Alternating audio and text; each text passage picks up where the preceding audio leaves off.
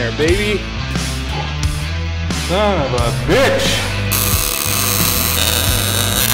God, those are some ugly ass welds.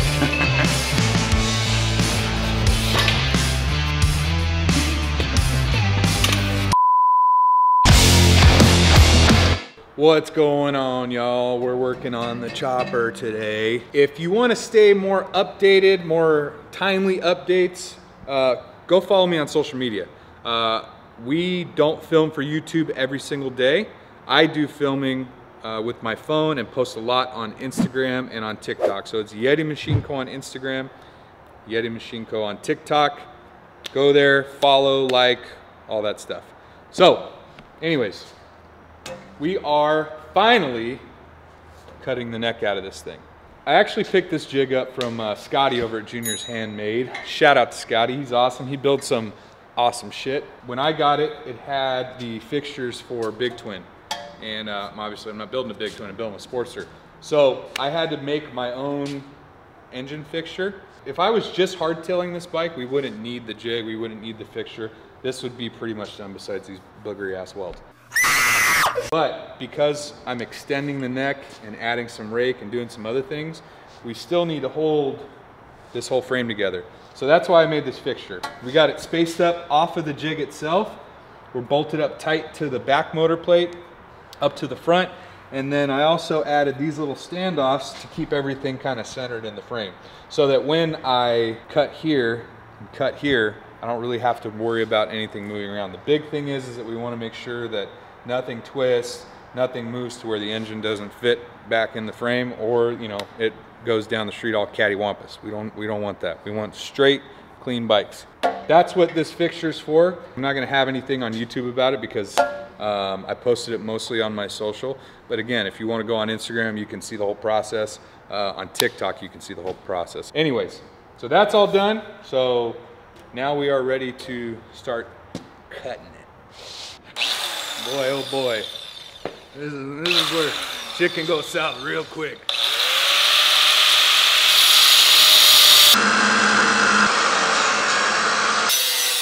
If you're wondering why I just did this ugly ass cut around here, this whole section back here is gonna be removed. So the idea is that we're gonna go up and out. So I'm actually gonna cut around the coping where Lowbrow had welded this original backbone, but I need to get all this out of the way before I do that so I can fit the pipe. So that's why this cut looks like absolute shit. It doesn't matter at all. So again, this is just material removal, it doesn't matter.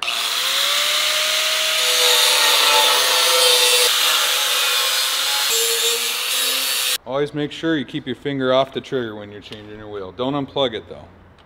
That's a waste of time. Make sure you keep your cutoff wheels across the shop though.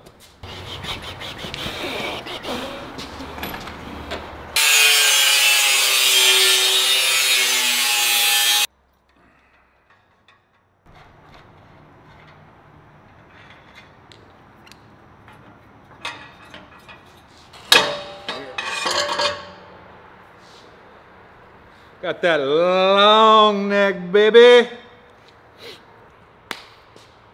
Woo! That probably blasted you. That probably blasted the microphone. Goddamn. Done broke it.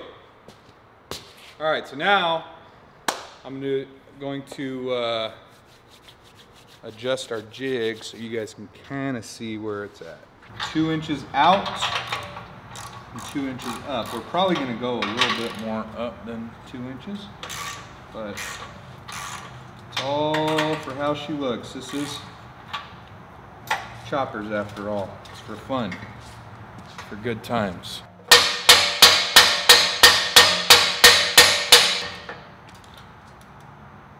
All right.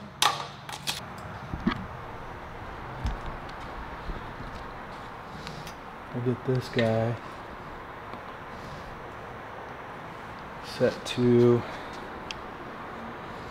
as close to 90 as possible. This takes a little bit of finessing.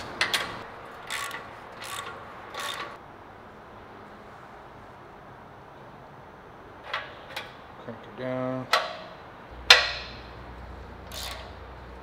All right. Nice. Originally I wanted to go 2 up, but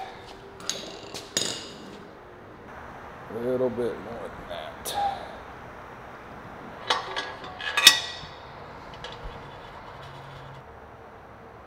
So it's actually 60. This is almost 60 degrees, minus 90. It's at a 30 degree. We want 35 degrees. So that would make that number 55 instead of 60. So we're gonna lean this back a little bit. Don't want to just loosen this thing up all the way.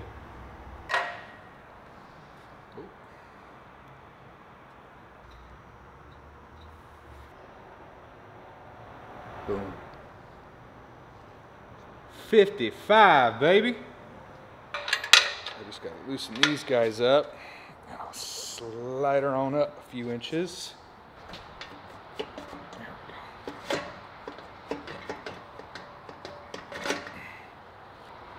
Here's our stock mark. Let's see what looks good.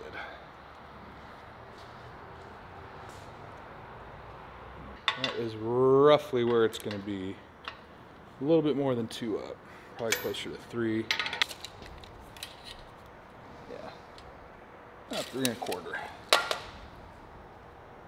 Hell yeah. So the whole point of doing all this, and I understand why they have it, but I've always hated on a lot of hardtails, there's that kink where it comes down.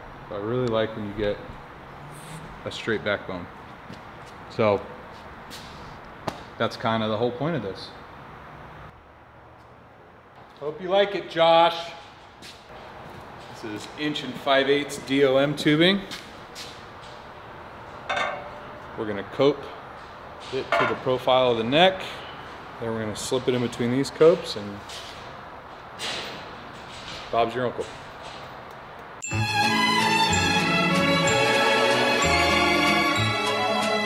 What's poppin', y'all? How we doing?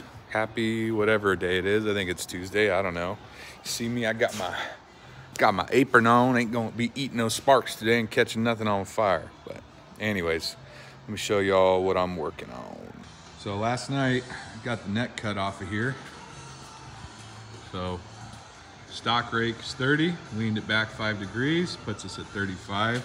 But the next thing I'm gonna do, actually the next thing I'm gonna do is we're gonna be reusing this neck because it has the VIN number on it and I already have it and there's no reason not to. So we're gonna cut all this shit out, clean up this tube. This is not a casting, this is actually a steel tube. So that'll be great. And then after that, we're basically going to cut out the material that was on this lowbrow hardtail so I can make this backbone all one piece. So party on.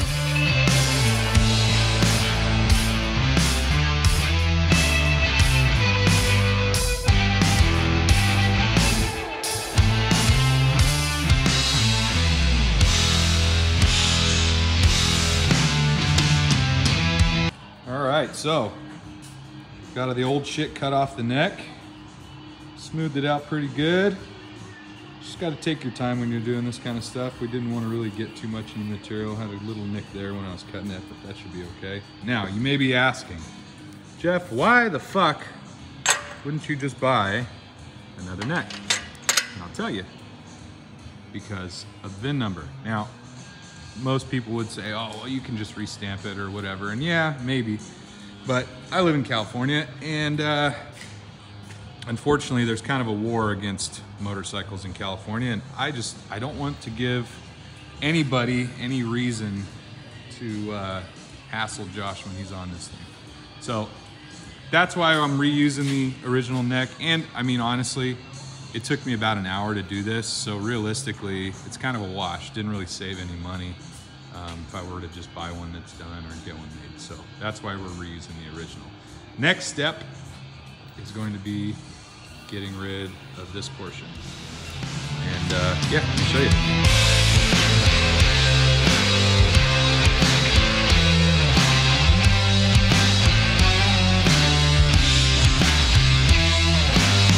So as you can see, we got the rest of the backbone out. We got this one chopped out. kind of see how it's gonna line up. And then next, I gotta remove the inside tube on this point. Now, as you can see, I cut real close to the welds. So I'm just gonna kind of go in there with my cutoff wheel, nice and easy, and remove this piece. And then we'll be ready to fit the new backbone. So I got a little ahead of myself and I didn't film it, but we notched our backbone, trimmed to fit. Not too bad of a fitment on that notch with that $60 Harbor Freight tubing notcher. Got this thing all fit. Pretty damn straight if you ask me. This thing is going to be tall and long. Awesome. So I'll get this tacked in, and then that probably is going to be it for today on this thing. And then tomorrow we'll start working on that. We are back. Got to see some of the footage of me working on this thing via my phone, and now we're back with a real camera. We've got a brand new backbone. Like I said before, we've stretched this thing out 2 inches. We've gone up about 3.5, a little bit more than we wanted to, but the idea behind that was that we could make this backbone parallel with these back legs. So I think it looks great.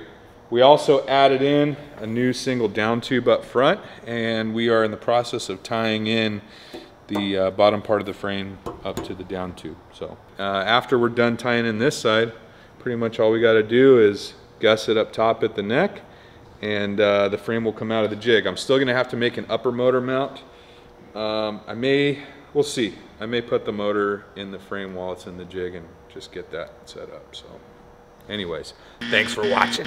I went over to my buddy's son's shop, Impact Tech. Shout out to Impact Tech. He actually bent me a 180 turn out of this 1¼ inch 120 wall. So what I'm doing is using these angles to create these tie-ins. So next thing I'm going to do is kind of cut some of the fat off this thing. So we're hand coping these. I hand coped this one. It came out halfway decent, and hopefully I can get this other one halfway decent too.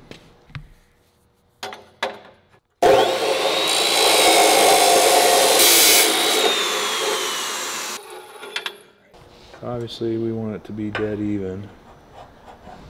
So I'm sure there's a more scientific way to doing this, but I myself am not a scientist.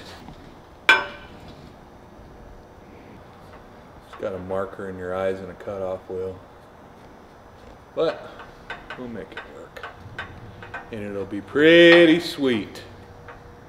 So we're coping to 1.5 inches, right?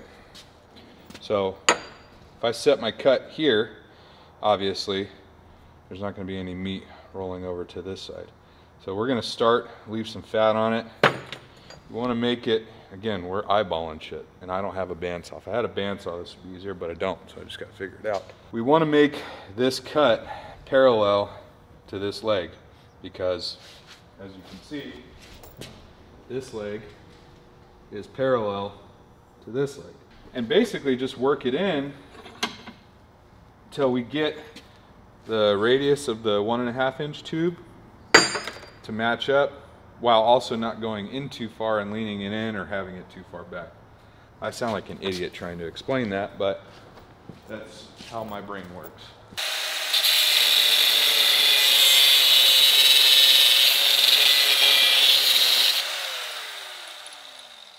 I want to try to get it as straight as possible. I guarantee you I'm not going to get it perfect, because I never do, but get it close enough to grind in.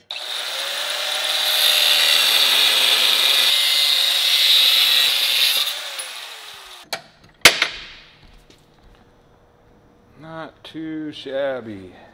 It's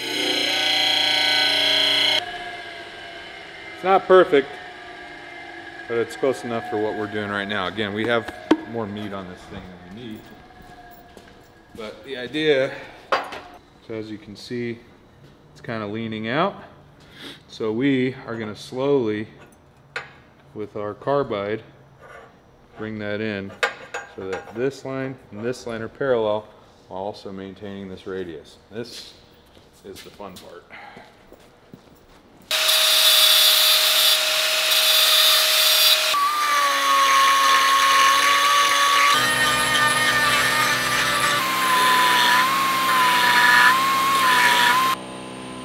Another little tip when you're doing this, we really don't want to take any material out of this side, right? So I like to use a marker and kind of go over this edge.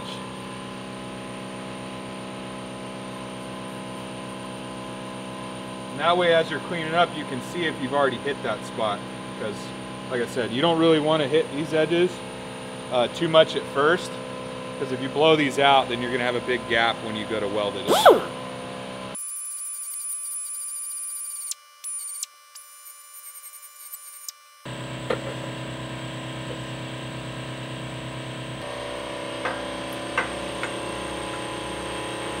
Getting there. It's kind of hard to see, but this gap here versus this gap here, you can see this is just a little bit wider, so we got a little bit more to lean this thing in. That's good though. That's what we want. We want to take our time and slowly work into the coping, because the better you get this fit up, the easier it is to weld it all together.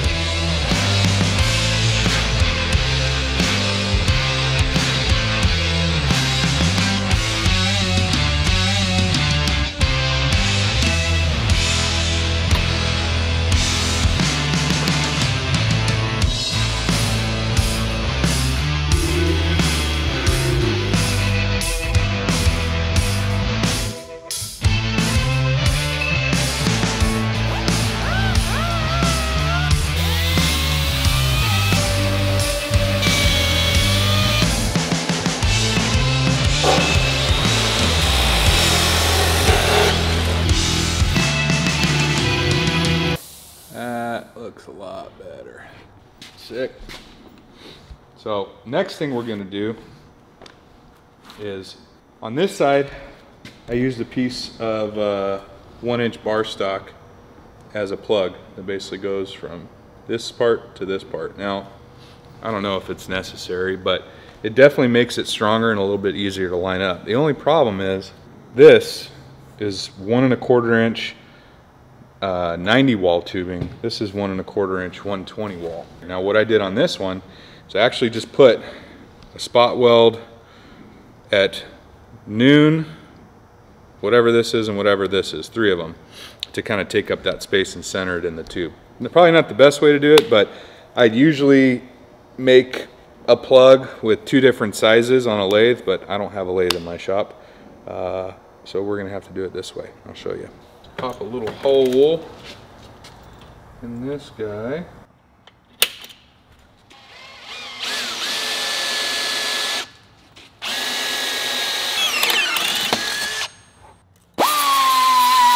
So, in a perfect world, this 1-inch diameter solid bar would fit in here, but it's a little bit deformed because it's on a bend. So I'm basically kind of shaving this down, and then I'm going to pound it into this joint piece, put a rosette weld, and then we'll get it fitted into the frame. This just makes the joint a lot stronger, having a plug in here. Let's see if this is going to work. Smack it in there a little bit.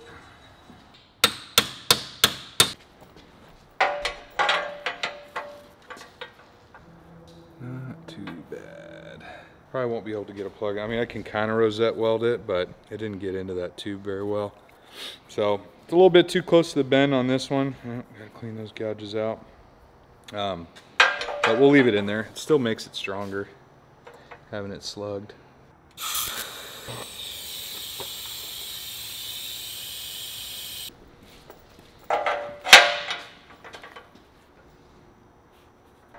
So I'm gonna pop a hole in this side. I'll tack to the down tube and then send it.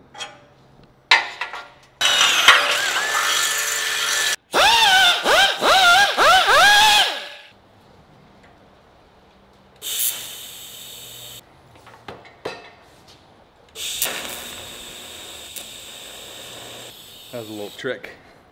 If you move it while your arc is going, it makes the metal liquid and it moves around a little easier. That'll do, pig, that'll do.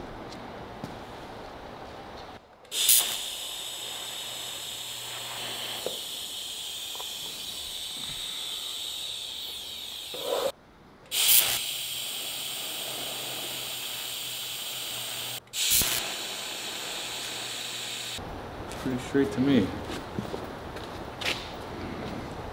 What I like to do with this kind of stuff is try to put a tack, you know, 2 or 3 tacks on it to keep everything together.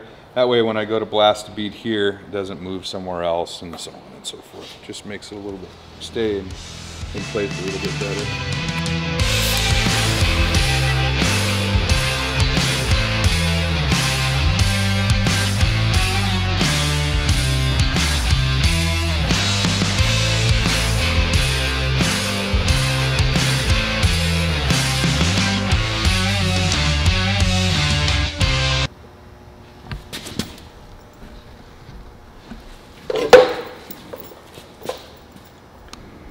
Fucking take it. Came out pretty damn good. Let it cool off and I'll clean the discoloration off.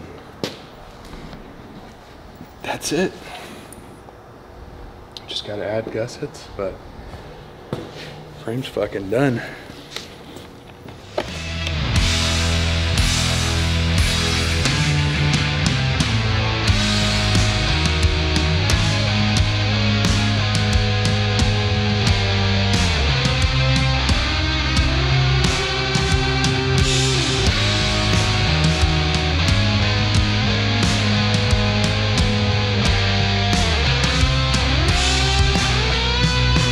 We got the main frame done. Got the down tube all welded up. I think I got it pretty damn good. I was a little quiet, a little nervous. I haven't built a frame myself since I was doing my People's Champ bike. And towards the end, I kind of fucked that one up. So I was a little bit nervous doing this one, but I'm hyped. Came out good. Everything's straight. Everything lines up, at least as far as my eyes go. And last time I checked, they're not crooked. So the frame, as far as the tubing goes, is completely done. We're not adding any more tubing, but I am going to be adding a gusset up here. This is just kind of a rough, this is just kind of a rough template. And then I'll be cutting it out. It's not just gonna be flat. And then I might add a little tiny guy in here. But right now I'm just making this template out of a chunk of cardboard I had laying around, and that'll at least give us the rough shape, and then we can cut out a piece of plate. I got some 1/4-inch plate I'll probably use. Be nice and strong. And then once the gusset's done, the frame will be completely finished, and then hopefully we can do a little stance check. Now this is completely and totally just eyeballing it. Cut this out and see how it looks.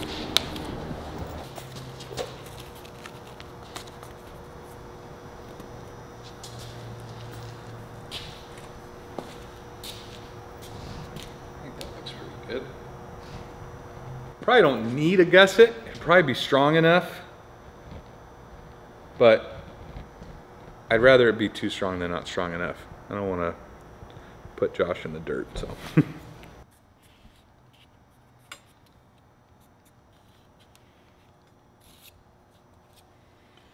Harbor Freight Special C-clamps. I really need to get some like proper welding clamps, but I want to say these are like $5 a piece. Can't complain.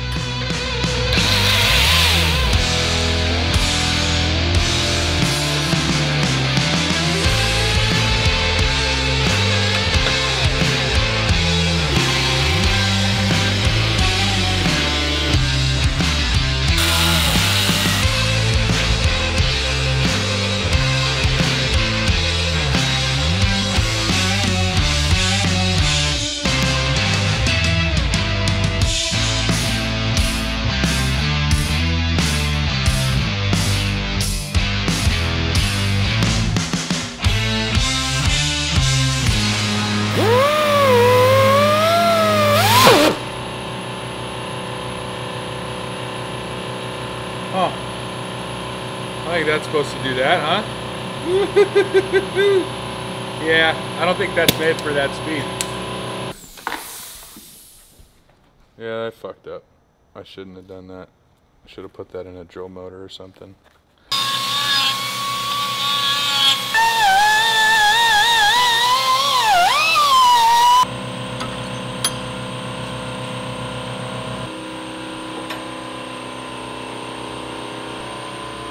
nice.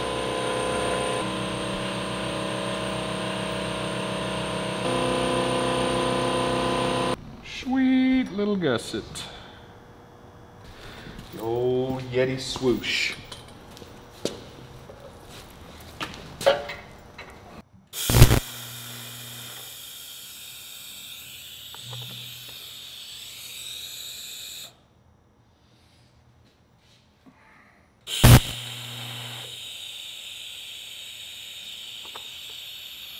I'll take it. All right.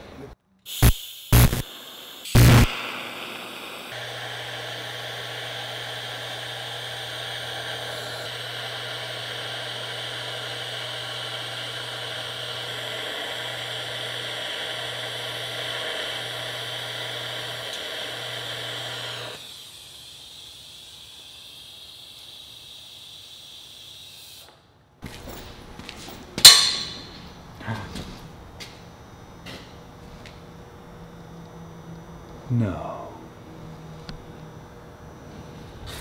Oh, it scared me for a second. I thought the frame fucking cracked while I was welding it. There's just a line. Ooh, I'm about to get fucking pissed. Whew. Boy. You heard that little ting, right? Yeah, that fucking, I mean, I don't know why, that doesn't even make sense. There's no reason why it would fucking crack. Oh. God damn it. Fucking stressful, dude. I saw your heart drop.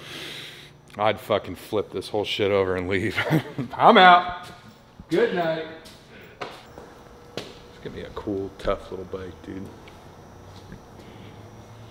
Josh better not fucking sell it.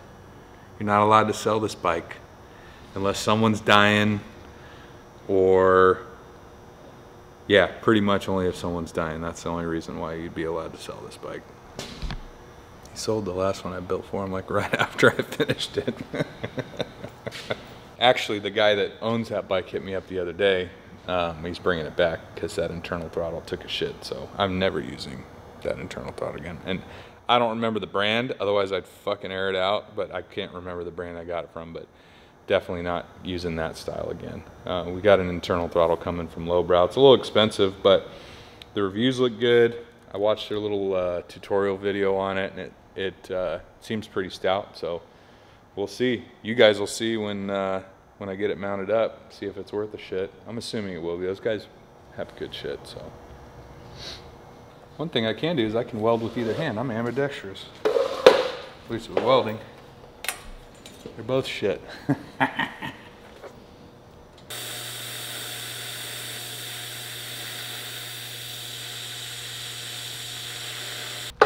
Un más. Last weld, at least before I do the motor mount.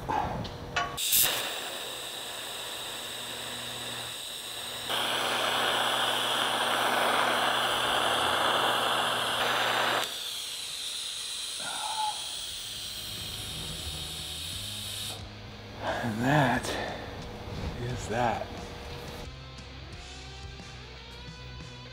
Hell yeah.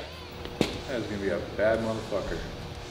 All right, y'all, that's it for this time. This frame is completely and totally welded, save for our upper motor mount and the front motor mount, but I'm not gonna do that until I'm able to get the motor in the frame. But all the structural welding on the tube work is done.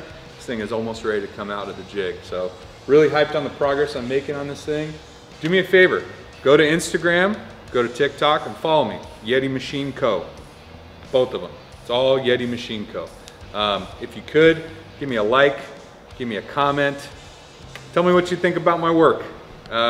Talk some shit, I don't really care. Just tell me what you think. Have a good one.